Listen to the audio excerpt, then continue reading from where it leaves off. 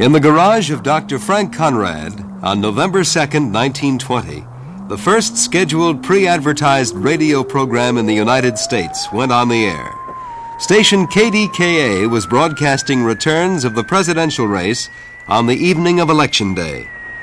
From a humble beginning in a Pittsburgh garage to the sumptuous studios of the national radio networks in New York, Chicago, and Hollywood, these are the years we refer to as the golden age of radio.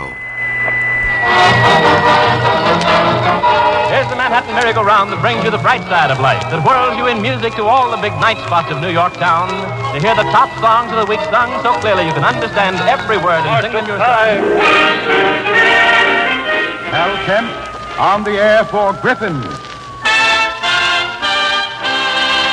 It's time to shine. Shine your shoes and Tony Home Permanent presents...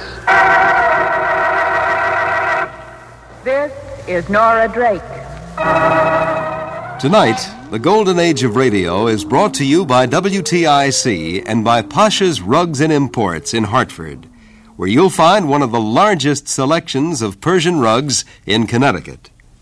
This is Dick Bertell, and with me is the man with 2,000 hours of old-time radio programs on tape, Ed Corcoran.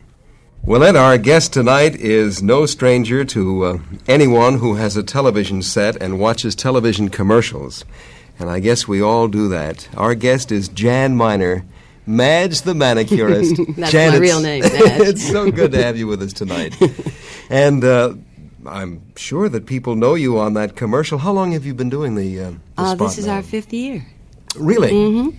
And when it started, did you have any idea that Madge was going to become a household word? Oh, heavens no. In fact, I think the character evolved from the situation of going in and doing the audition with about 500 other girls.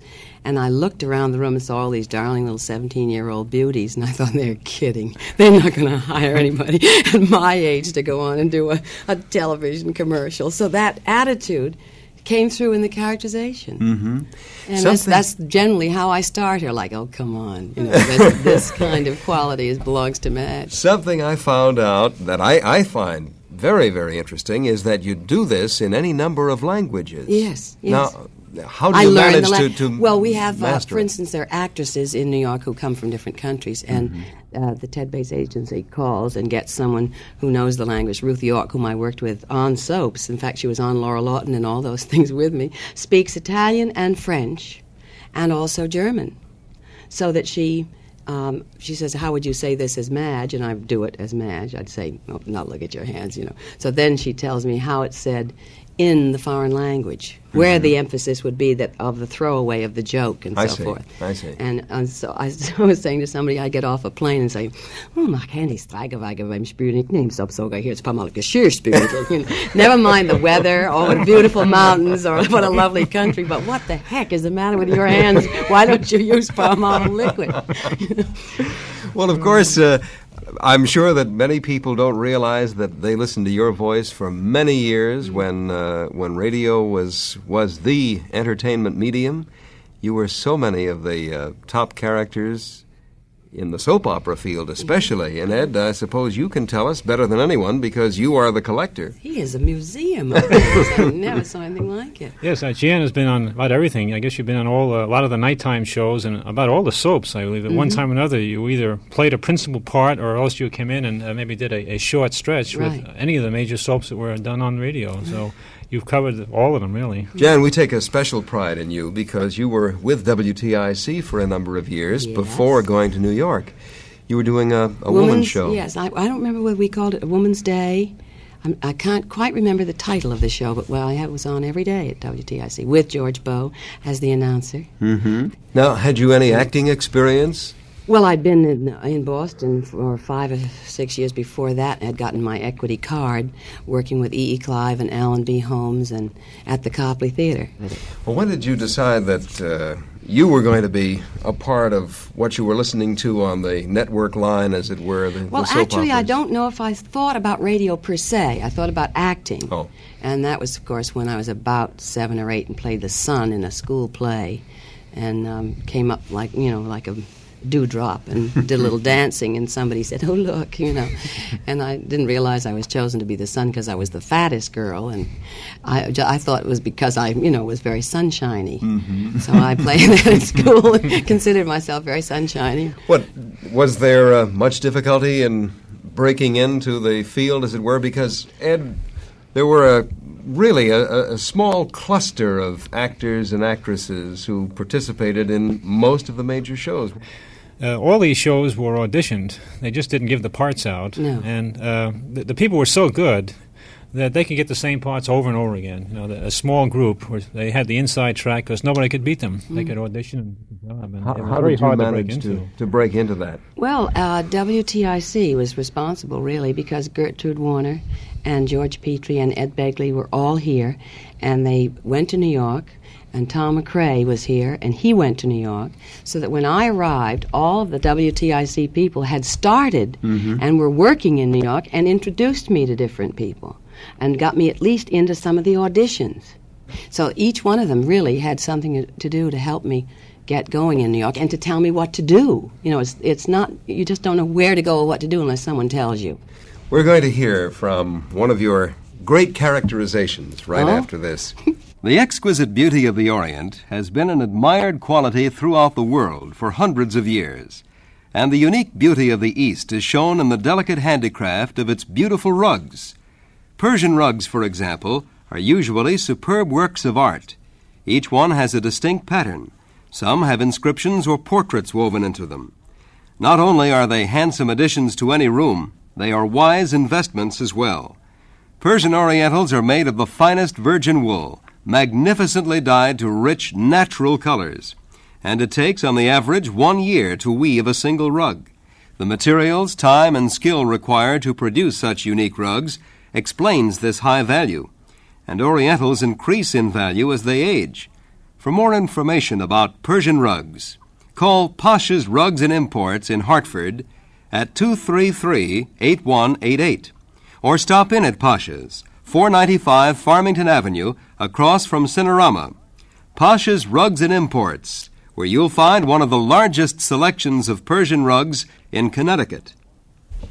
Jan Miner, let's talk about Laura Lawton. Now, this was one of the top soap operas. I must confess, and I think very early agree. In the morning. I know that. It was like 10 o'clock in the morning. I didn't follow the adventures of Laura Lawton, but perhaps... Wasn't easy.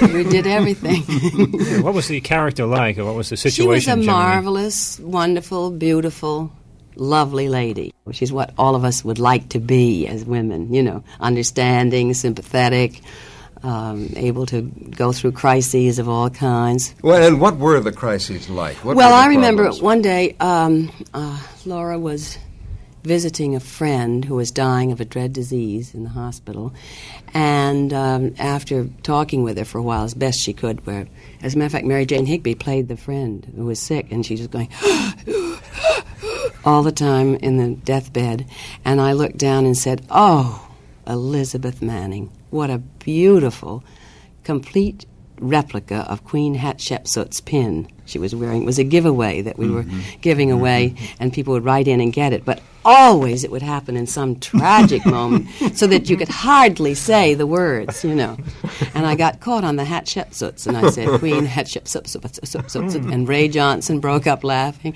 Mary Jane was dying, laughing. Everybody was laughing on that microphone. It must have been tragic to the listeners who were really involved with the situation. Yes, I can imagine. Having us all go, and Rosa Rios organ playing big music to keep us from... Well, let's listen to Laura Lawton right now. Here's an adventure. That day?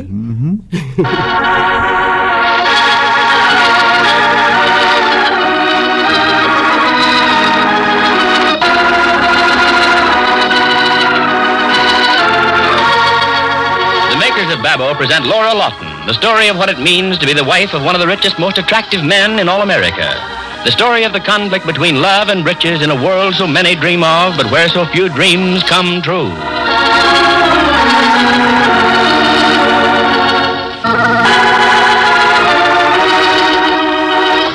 And now, today's chapter of Laura Lawton.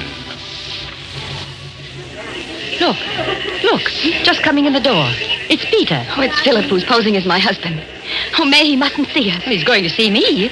Laura, I've had quite enough of this nonsense. I'm going to let Peter know here and now that I'm in Hollywood. Laura and Peter's friend and secretary, May Case, are in the lobby of a Hollywood hotel. And May's words fill Laura's mind with sudden panic. That man isn't Peter. He's Peter's cousin, Philip Cole. And I mustn't let May go to him. I've got to stop her.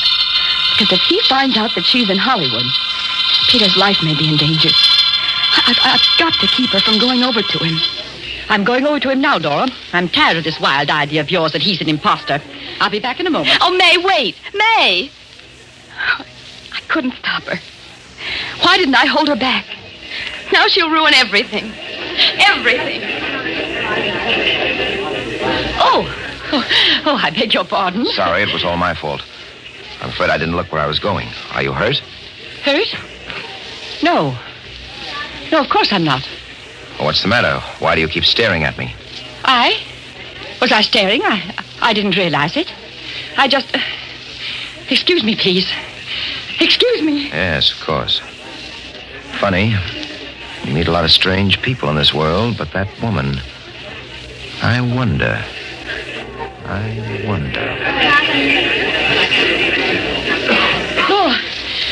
Laura, did you see what happened? Oh, May. You ruined everything. Why didn't you wait? Why didn't you listen to me when I tried to stop you? Laura, I can't believe it. I simply can't believe it. Come over here where we can't be seen. I didn't see what happened, May. I was almost afraid to look. But what you've just done, can you realize what it means? Peter's life. Laura, listen to me. I didn't ruin anything. You went over there. You called him Peter. No, I didn't. I'm trying to tell you. I crossed the lobby, and I deliberately bumped into him.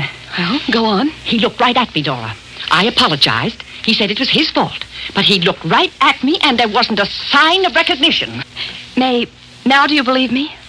Now do you think I'm insane? No, Laura, I don't. If that man had been Peter, he would have known me. But this man never saw me in his life before. Meanwhile, in another part of the lobby, Philip is greeting Elaine Marshall, his attractive young accomplice. Phil, what are you staring at? That woman crossing the lobby. Where? Walking toward the elevators. The middle-aged one with the gray hair. Look at her, Elaine, over there. Oh, yeah. What about her? Funny thing happened a while ago. She bumped into me when I was walking across the lobby. Well, what's so strange about that? She just didn't look where she was going. Maybe. Maybe not. What are you talking about? She stared at me in such an odd way. Elaine, I want you to find out about that woman. Find out who she is and where she comes from.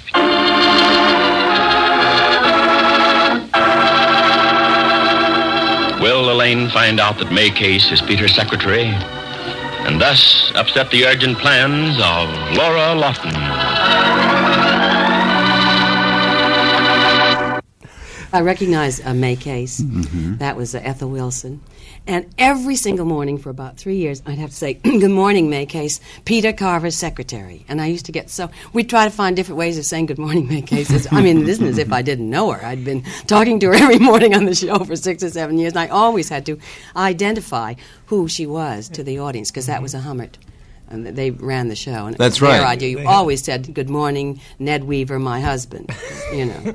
It was very clearly established. You said each person was a specific character. Or, "Hello, Elizabeth Manning, the nurse." It's not easy to say that now.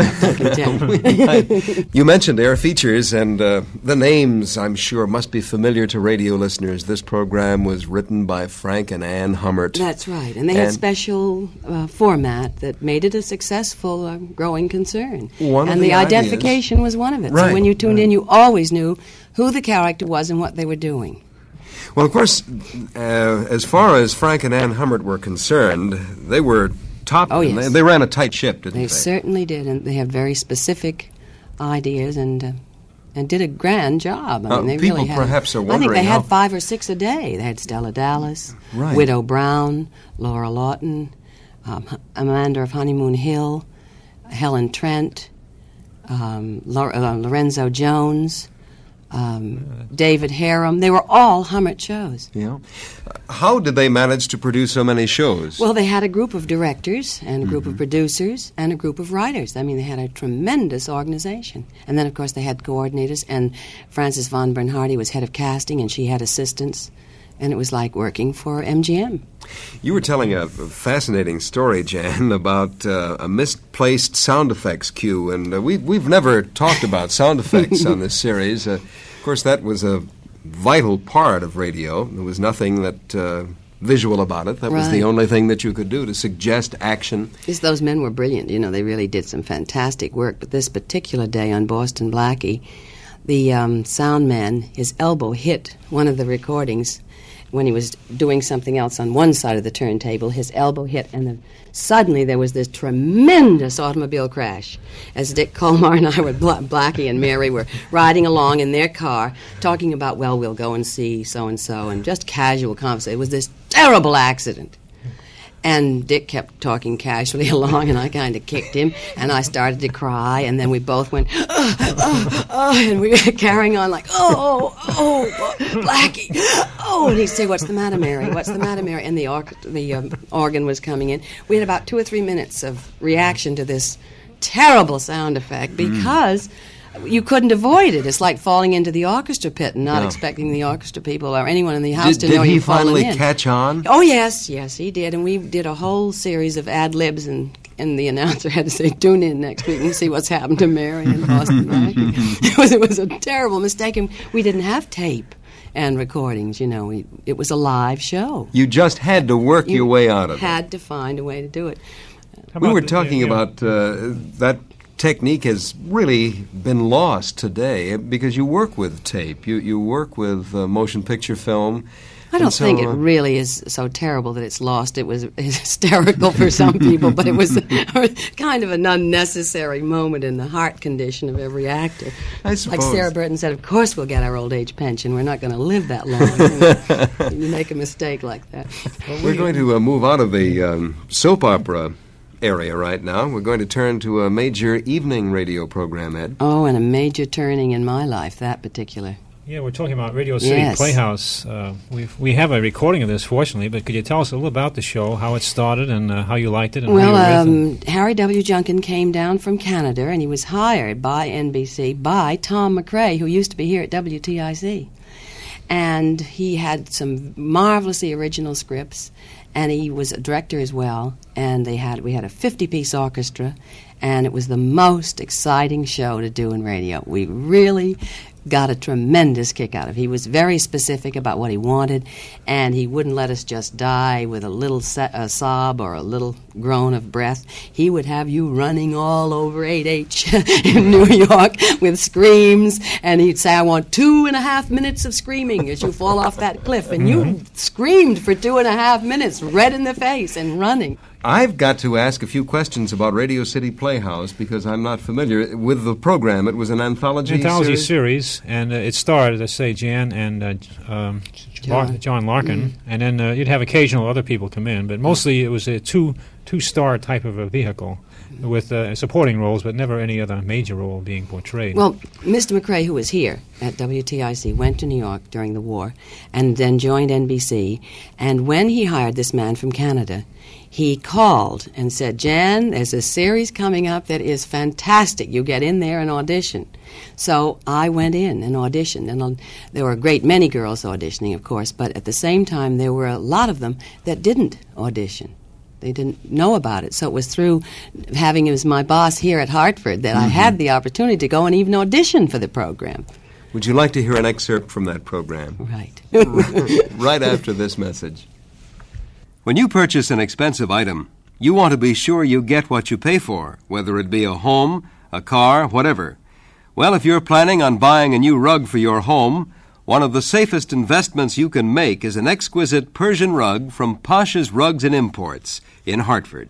You see, Persian rugs are top quality. Each rug is carefully hand-knotted of 100% virgin wool, which assures you of lasting endurance. Each one is superbly woven in a distinctive pattern and will enhance any room in your home. And Persian Orientals increase in value as they age. The Hartford area has its own experts on Persian rugs, the Pasha family from Iran. Now, they know the country and they import directly. As a result, Pasha's Rugs and Imports can sell Persian Orientals 15 to 20% lower than usual prices. And Pasha's has an unusual selection of rugs in many sizes and colors. why not call Pasha's soon at 233-8188 or stop in at Pasha's Rugs and Imports, 495 Farmington Avenue in Hartford, across from Cinerama. The National Broadcasting Company presents Radio City Playhouse, Attraction 27.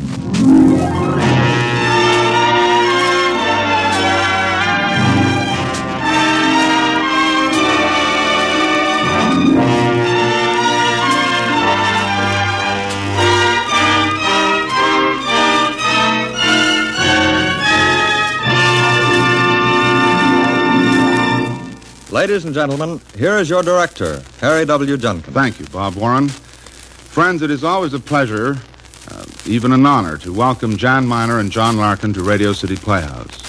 It is a pleasure because they are fine people and an honor because they are very talented artists indeed. To our regular listeners, Jan Miner needs no introduction. To our new listeners, may we say that she is one of the busiest, most talented, most charming, and most sought-after actresses in New York. She is heard regularly over NBC in Laura Lawton, Road of Life, and The Eternal Light, to name only a few.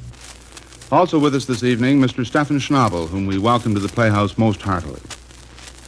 Here then, our two favorite performers, Jan Miner and John Larkin, with Stephen Schnabel in 1 from 3 Leaves 2, Attraction 27 on Radio City Playhouse.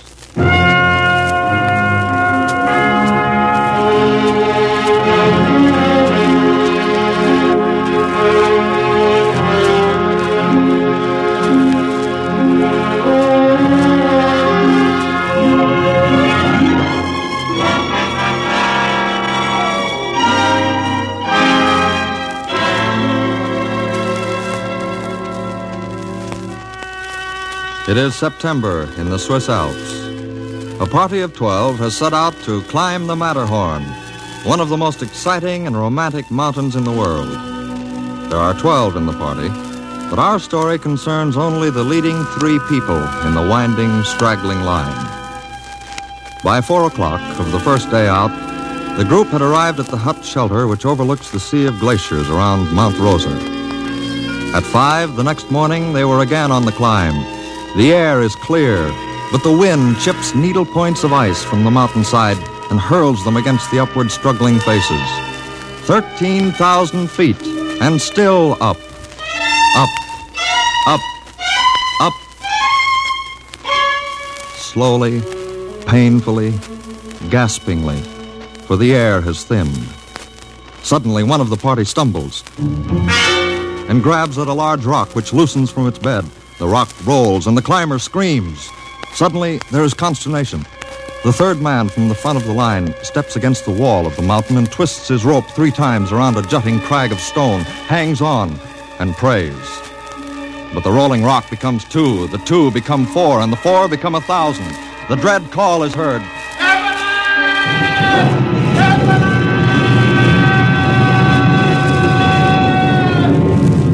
The roar was deafening. The avalanche gained in momentum. Millions of tons of rock and ice and snow flowed like a gigantic wave of water down, down, down, down, down, down, down.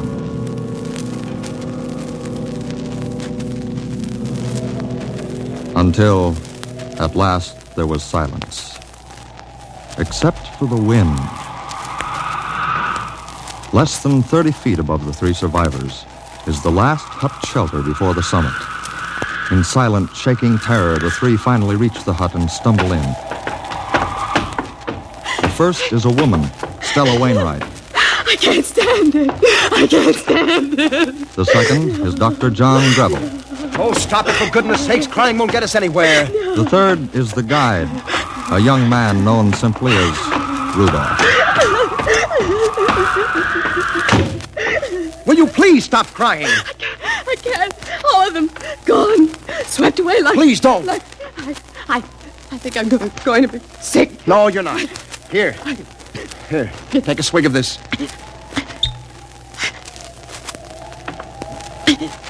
Well, that's better. Please try to control yourself. Here, Rudolph, you want a drink? Thanks, Dr. Greville. I'm sick. I'm so cold. Sit down. That's it. Now try to hang on to yourself. Are you all right, Rudolph? Yes, Dr. Greville. I'm all right. I'm so sorry. For heaven's sakes, control yourself. Just let me alone for a minute, please. All right.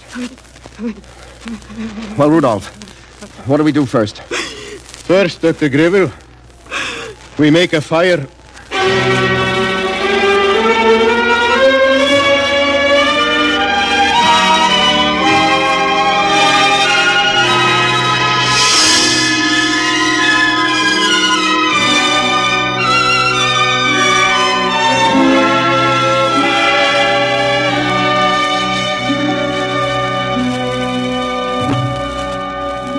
So, that's about all there is to my life story. At 38, I feel like an old man.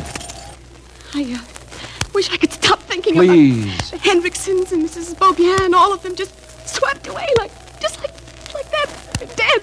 Well, there's no use crying, Mrs. Wainwright. Please, Well, you're a doctor. You're used to seeing people die. I've never seen anyone die. What's Rudolph doing? He said he would try to find a way down. Oh, he's been gone almost half an hour. He'll be back. Well, I don't relish being left up here alone. Rudolph will be back. It's getting cold again. Can't you do something with that stove? Well, I think we should conserve the wood. Why? Well, Don't you think we'll get back down? Of course we'll get back down. Then why are you saving the wood? I think it's only sensible to be careful. You're afraid, aren't you? You're just as afraid as I am, but you don't dare show it. We'll get back down. How long will the wood last? Well, how long will it last? You don't think we'll get back down, do you? We're going to have to stay here, aren't we? We're going to have to stay here and wait for someone to come after us, maybe for days, aren't we? Please, Mrs. Wainwright, for goodness sakes, control yourself and stop thinking about the mountain, about getting down.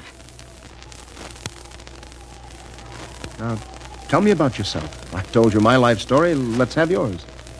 All right. I was a thing called a New York debutante. Highly decorative but very useless type of female that dances well, plays bridge well, rides, shoots, skis, climbs mountains, and finally marries somebody from Wall Street. Is that what you did? Yes. And then what? Then I couldn't take the ordinary responsibilities of marriage, and I divorced him. I see. Don't you approve? Am I supposed to? Not necessarily. Go on. I am also considered one of the 10 best-dressed women in the world.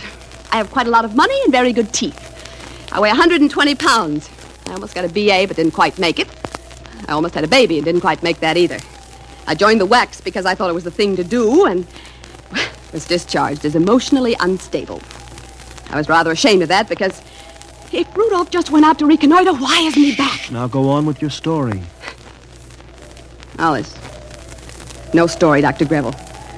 I've never given anything of myself to anything. I'm selfish and I'm spoiled and... Am I embarrassing you? Just a little. Why? Because I want to like you. And the way you talk makes it very difficult. Well, that's certainly an honest comment. Oh, Rudolph, we'd almost given you up. Dr. Greville, we are in a very dangerous position. I think we realize that, Rudolph. But perhaps not how dangerous, Dr. Greville. I don't quite understand. If you will look straight down, Mrs. Wainwright. The hut is perched on the edge of a 6,000-foot drop. I am of the opinion it is not safe to stay here. You mean we're liable to topple over? At least jar would dislodge us. Well, then, why don't we start down? That's just it. It is a very difficult descent. Very difficult. Come on, Rudolph, what are you trying to say? It is a very difficult situation. Well, being coy about it won't help. It is a question of the rope. Rope? Yes, there is not enough for free. What do you mean? I mean that there is not enough rope for free people to get down. Well, then one of us will have to get along without rope. Have you ever climbed a mountain before, Mrs. Wainwright? Once in Banff in Canada. There is not enough rope for free people. That's ridiculous. I don't see why if there's enough rope for one... Wait a minute, Mrs. Wainwright. Just what do you mean, Rudolph? I mean that only two of us can make the descent. Well, you're the experienced one. You know this mountain backwards. You'll have... Mrs. Wainwright, without me, you and Dr. Greville would not progress 30 feet beyond the point where the steps will stop. Oh, nonsense. No, Mrs. Wainwright. It's better for one to stay behind and for you and Dr. Greville both to die. Oh, I don't believe it. I just don't believe it. We managed to get up, and surely we can manage Rudolph, are you sure about this? Yes, Dr. Greville, I'm sure. I will be glad to give you and Mrs. Wainwright the rope, but you're inexperienced climbers. I would not let my worst enemy attempt this descent without me. There is nothing left to the overhang. Is as smooth as glass. The avalanche has removed every foothold. The only way we can get down is for one of you to be tied to me. I'm sorry. There is no other way. Well, then one of us can stay here. Yes, Mrs. Wainwright. One of us can stay here. That voice is that of Stefan Schnabel. Mm-hmm. Wonderful actor. Yes. And we didn't get to the scream. Now, I was waiting for the scream all the way through this because I remembered it as being a very difficult thing to do, because Mr. Junkin wanted it for such a long period of time. Mr. Junkin also didn't want it done in a conventional way, as I recall. He didn't want the engineer to do the fading of the scream. He wanted the actress to run at a distance as if she were coming off a cliff, and he had me running all around the studio, back of the orchestra, 50 men all trying to play their music. And this is live. And this is live, and I came, just staggering back after this tremendous dash around the studio and practically collapsed at the microphone, so it was quite an hysterical ending. Let's listen to that ending right now. Oh, you have it. Goodbye, John. Goodbye, Stella! Stella, what are you... Stella! Rudolph! Stop her! Stop her! Mrs. Wainwright! Don't, Mrs. Wainwright!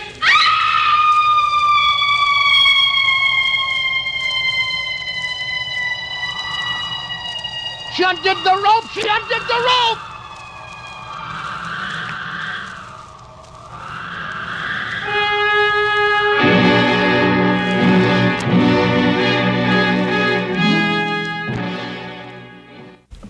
Well, that's Radio City Playhouse with Jan Miner, and we'll get back to our guest in the golden age of radio in just a moment. I want to remind you that you're listening to WTIC in Hartford, the golden age of radio, with Ed Corcoran, the man with 2,000 hours of old-time radio memories on tape.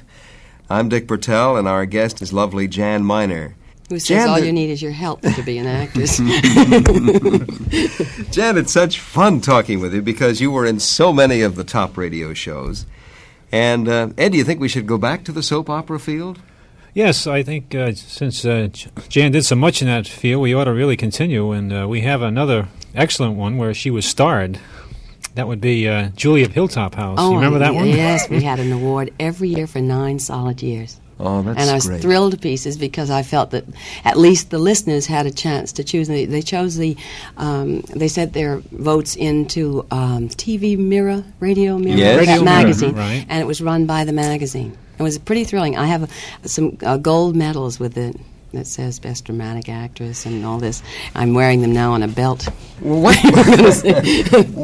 was the situation with regard to Julie of Hilltop House? Well, she was head of an orphanage. Mm-hmm. And she was the first, I think the most identifiable quality of Julie was the fact that she had a sense of humor.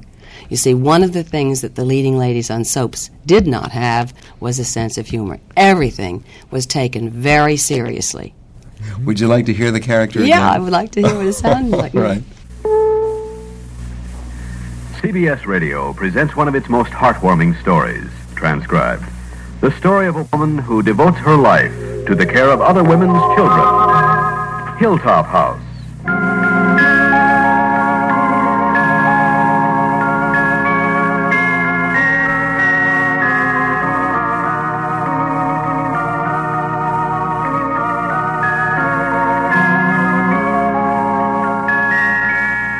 And now, Julie of Hilltop House.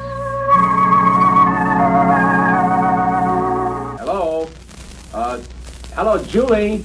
Who is it? Well, look out the window. Oh, hello, David. I'm glad to see you. How are you feeling? Oh, wonderful, thanks. And Felicia? Well, she's much better, thank you. Matter of fact, I took her to school today. Oh, she started back? Well, I think it'll be very good for her. Are you coming in? I'm coming in to deliver a note to you. A note? All right, I'll meet you halfway at the door. Right there. All the trees and flowering bushes. Mm-hmm, yes. The hilltop grounds are so lovely. Well, now, who's writing me a note? I do not know. Biff gave it to me. He got it from Neil, who got it from Mary Ann. Well, I'm most respectful of all this elaborate delivery service. Oh, it's absolutely foolproof, said Biff. If I hadn't passed by so opportunely, then the laundryman was slated to deliver it. With me while I see what's so important? Certainly. Mm-hmm. From Terry. Oh, no. What's the matter? Something wrong? She's gone. run away? Oh, I was afraid of this, dear Miss Julie. I've waited long enough for you to help me. I trust Ralph Valenti more than you. And I'm going with him of my own free will. Don't worry about me. I'll be all right. Goodbye, Terry. Well, who is Ralph Valenti? A chauffeur who used to work for the Clayton family. Oh, they're the people Terry lived with. Mm-hmm. He claims that she's related to them, and that she's been cheated out of a large sum of money, and, he's told her all sorts of things, and she believes every word of it. David, now what am I going to do? Well, where's he taking her? To Claytonville. He thinks he'll get the family to accept Terry. He talks about having proof, but I haven't seen anything outside of a few snapshots of the girl's mother with a man in uniform. Mr. Valenti claims that he's one of the Clayton boys. Well, are you too busy to make a trip there? Oh, I think I've got to go now. I really don't know enough about Mr. Valenti to trust Terry with him.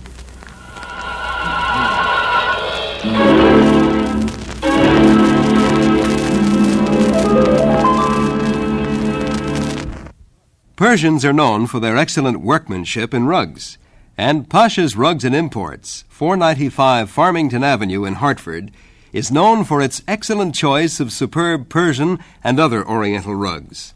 The people at Pasha's are all Persians themselves. They know the country and import their beautiful rugs directly.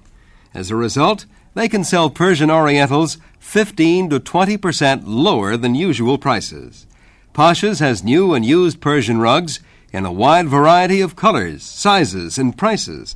And each rug is handmade of 100% virgin wool, magnificently dyed to rich, natural colors. Pasha's is sure to have a rug to please you. Let them advise you on which type of rug would be best for your home. Pasha's will even bring the rug of your choice to your home so that you can see its true beauty. No obligation, of course.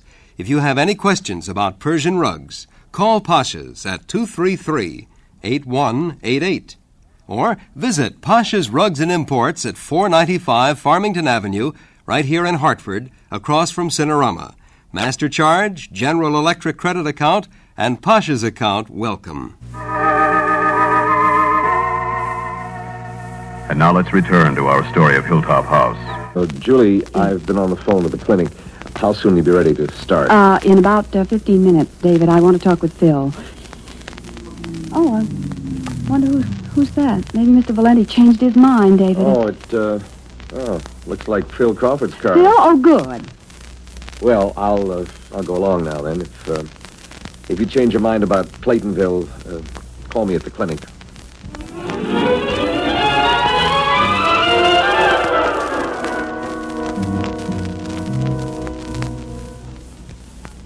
Phil, hello, darling. I didn't know you were coming over now. I want to take you out to lunch. What made Baxter take off in such a hurry? Oh, he stopped by to give me a note from one of the Hilltoppers, and he had to go back to the clinic. Oh. Phil, can I take a rain check on lunch? I have a problem with Terry that's become very serious now. She's run away, and I've got to go after her. Well, what's wrong with getting the state troopers? They'll do a better job. Well, I did advise them, but I know where she's gone, and it's better if I handle this personally, You I had think. your lunch? No. Well, let's eat first, then you can go after Terry. Where is she? She's gone to Claytonville, where she used to live. Julie. Just a minute, Phil. I've got to make a call. I'd appreciate it if you'd take your mind off the runaway kid for half a minute. You and I have some plans to make. I know, but this is an emergency, dear. You've made up your mind to chase after Terry, okay, but you can take an hour out and have lunch with me and meet somebody who's come in from Chicago to meet you. Oh, who? His name is John Bethune. He's a first-rate architect, and he wants to consult you before he draws up the plans for our house. I didn't know you were having the architect come to Glendale. Oh, it's convenient. He's anxious to get started on the plans before you and I leave on our honeymoon.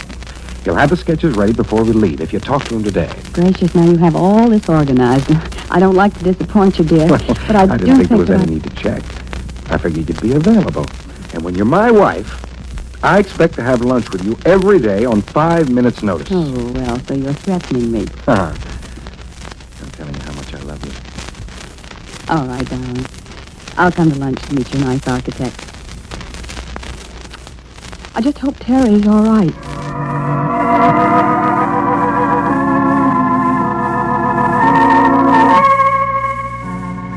Be sure and listen tomorrow for another absorbing episode of Hilltop House, written by Addie Richton and Lynn Stone.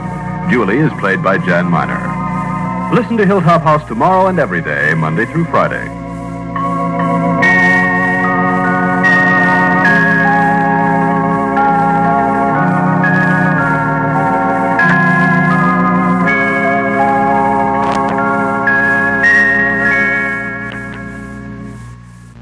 But you did make Julie a truly human character, didn't you? I tried to, and I think it was the beginning of having the soap opera ladies as real as we could possibly have them. We have another show that we're going to do. And this is quite interesting because you didn't know that we had this recording. No.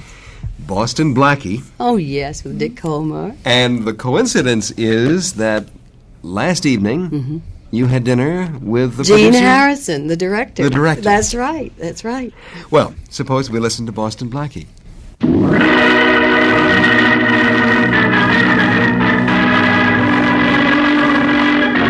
Robson and Harmon Brewing Company, brewers of R&H beer, the beer with a barrel of quality in every glass, present Boston Blackie, starring Richard Colmer.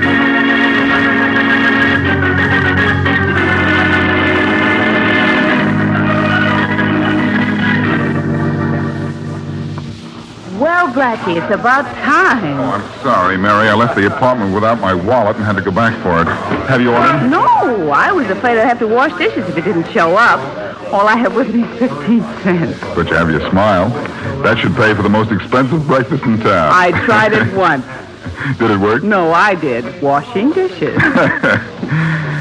Well, let's see. What's good for breakfast on such a cheerful morning? Who's cheerful? I am. Just because I promised to meet you for breakfast. Oh, Blackie, you're sweet.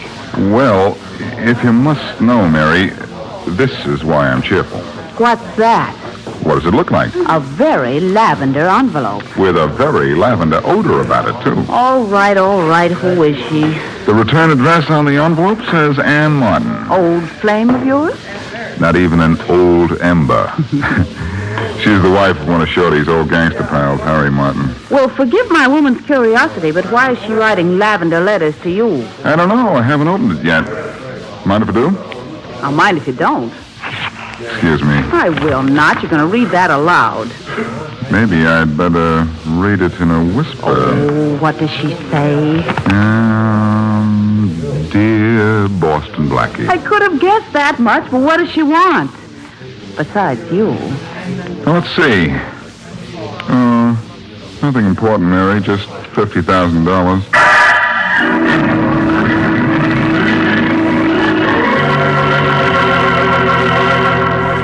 This is the show, incidentally. We were talking about it earlier, Jan, in which the automobile crashed about 5 minutes before it was supposed to. That's right. Left us all sitting in the car. You know, we had so much fun talking about breakups. We just would be broken up completely. One of the situations that got us started on this topic was the fact that you had to move around the microphone. Well, I had a script in my hand, and Ned Weaver was on the other side, and Ray was partway between the two of us, because whoever was out of his way when it's time for him to speak, he'd get to that side of the mic, because they were directional mics, I guess you call them. Well, both sides worked. But he'd have to move over, because we worked in front of that microphone with arms flinging, and many times your arm would fling and the script would go flying all over the studio, and you'd have to run to the other side to read off the other person's script. Well, Ned evidently had dropped a page, and he said, oh, my heavens, that didn't, to himself, this doesn't follow, this is the wrong page. So he started to come over to my side of the microphone, and being very bright and alert, I went back to his side of the microphone, because I thought he wanted me to move out of the way so Ray could get in. So by the time we got this ring around the rosy with the microphone, me going from one side to the other, and Ray started in the middle, and he started to laugh. And Ned picked it up, and I started to laugh, and it was the most hysterical time on Laura Lawton's. They had a sense of humor that morning, I can tell you. When we talked to Jan about having her come on the show, I asked her what was the best thing you ever did on radio, or the thing you most remember, and she said, well, there was a play that was written for me, and we did it any number of times, and it was one that I think I really ran the full gamut of emotions, and it was called Long Distance. And maybe with that, you might tell us how it started and how many times you played it, Jan. Let's see. The first time I played it was July 3rd, 1947. And it was so popular through the country with telegrams and phone calls, I've never seen anything like it, that we repeated it in August of that year. and then I did it twice the following year, and then a year and a half later I did it 2 more times.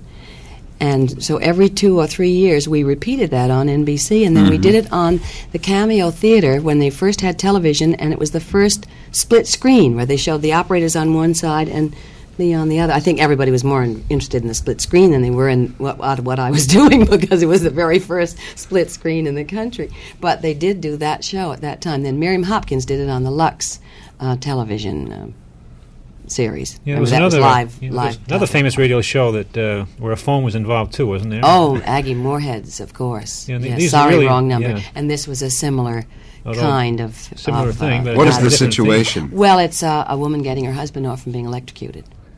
And with that, he's in jail. Yeah. Let's play long distance. Is this the Oakland operator? Yes, madam. Operator, you may not be able to do this. A man's life is just hanging by. Oh, operator, can you get me the railway station at Dunsmuir, California? The railway depot. I can connect you with the Dunsmuir operator, madam. Just a moment, please. Dunsmuir, Oakland calling, operator. I have an urgent call here from New York City. Can you connect me with the railway station? Yes, operator. The number is 395. Can you connect me, operator? Yes, operator. Just a minute. Will you just talk to anyone there? Yes, madam? yes, anyone. Oh, God. If you've ever helped anyone, help me now. Leon's only got 3 minutes left. Oh, God. Hey, Paul. Hello, sir. New York calling. Go ahead, Hello? please. Hello, who's this? Is there a train in there now? The West Coast Limited? What? Who is this? Listen, whoever you are, listen. This is a terribly urgent call. I've got to locate a man who's on... Did the West Coast Limited just come in there to Portland? The West Coast Limited is here now, madam. Just came in. Leaves again in... Listen, there's a 3 Judge minutes. McLean. Have you got that, McLean? McLean? Judge McLean, yeah. He's on that train. I mean, he's in the station somewhere. He was meeting a friend of his who lives in Dunsmuir. Listen, if you can get Judge McLean to the phone, I'll give you $1,000. What was that, lady? What's that about $1,000? Oh, listen to me, McLean. Have you got that? Yeah, you said that, McLean. Judge McLean. Yeah, Judge McLean. Well, tell him, say that tell him his wife's been killed, but get him! Okay, lady. Okay, I'll try. Judge McLean. Urgent call for Judge McLean. Judge McLean. Judge McLean. Judge McLean. Oh, hurry. What's he doing? Oh, Leon. Leon.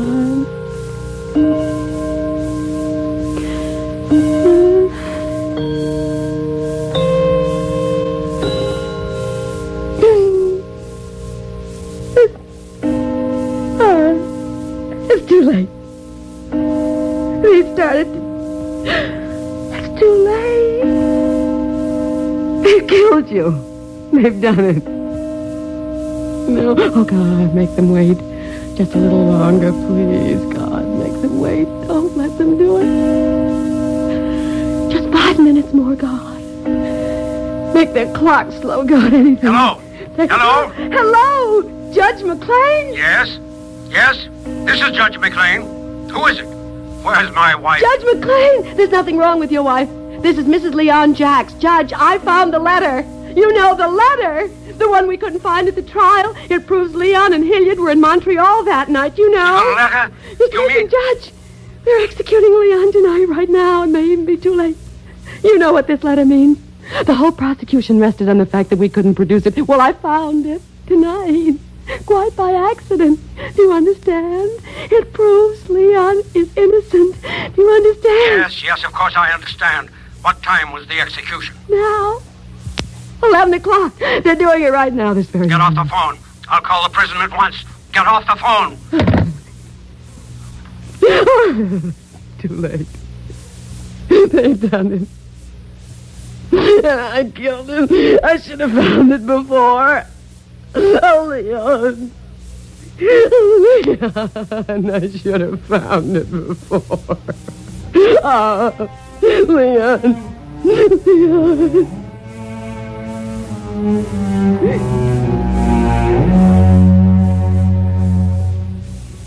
No.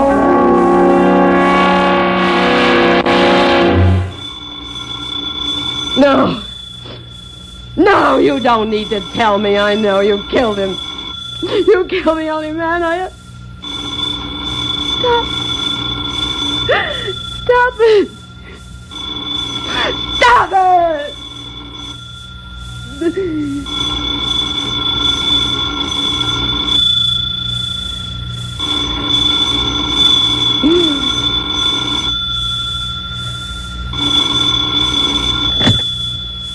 Hello.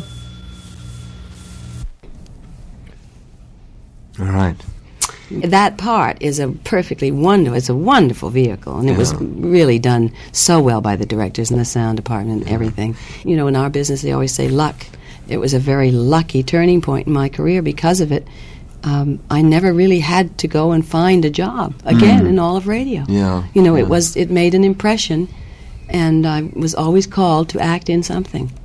And Jan, that's luck. I mean, there's no other way. I mean, if I hadn't been at WTIC, if Tom McRae hadn't been here as my boss, and then gone to New York, you know, really, the circumstances are so extraordinary. Yeah. Did all of this training help you in your stage work? Well, you know, it's interesting now. Amelia, Iago's wife in Othello that we're doing at Stratford in Connecticut, has all the things in her characterization, psychologically and emotionally, of all of the parts of kinds of people that I have played through the years, even to the very emotional ending when she finds out that Iago is responsible for all of this murder and all of this chaos. Yeah. And so that all the training through the years in different areas has been, it all comes out in this one role now. I might say that our listeners have the opportunity to see Jan Miner on stage at the Shakespeare Festival Theater in Stratford, and starting September 14th for 2 weeks when the show is taken into New York, New York audiences will have the chance to see her live in person at the Amphitheater. Kind of alive, anyway. And, of course, they can always watch you with Madge the manicurist at home on TV. Jan Miner, I want to thank you very much for sharing this hour with us here on the Golden Age of Radio. Thank you. I enjoyed it tremendously, and it's fun to hear some of those old records. You have a marvelous collection, Ed. Well, I'm glad you enjoyed them. I wish we could do a lot more. And Mr. Millman wrote me a letter about a museum they're starting in California. Yes, that's Hollywood Museum. As a matter of fact, our thanks to Joseph Middleman of Merrick, Long Island, and to Barry Brooks of Winthrop, Massachusetts, for supplying some of the material for tonight's show. Incidentally, next month, and we're on once a month, Jan, our guest is going to be John Gibson. Johnny Gibson, Casey Crime photographer, right, and Ethelbert. That's right. In the Blue Note Cafe. And I'm sure we'll have some very fond memories to recall with John Gibson. Marvelous man. The Golden Age of Radio has been brought to you by WTIC and by Pasha's Rugs and Imports in Hartford, where you'll find one of the largest selections of Persian rugs in Connecticut. The program was produced by Brian Hartnett. Recording engineer was Bob Shirego. This is Dick Bertel.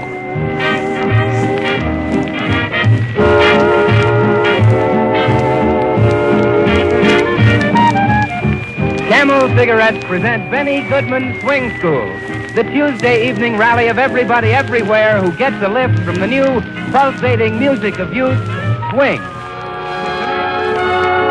The Lux Radio Theater brings you Rita Hayworth and Charles Corbin in This Love of Ours. Ladies and gentlemen, your producer, Mr. The makers of Instant Chase and Sanborn Coffee present the Charlie McCarthy Show.